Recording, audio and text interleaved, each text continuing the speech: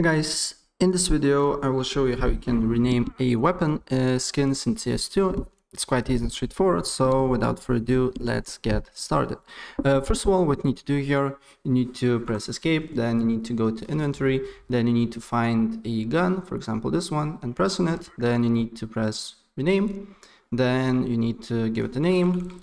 And after that, as you can see here, the section requires game tag. You just need to press on the purchase here. For me, it's €1.89, and then complete the purchase, and you will rename the gun. And that's pretty much it. What you need to do here. So if I help you out, please press like button and subscribe for more. Take care. Bye.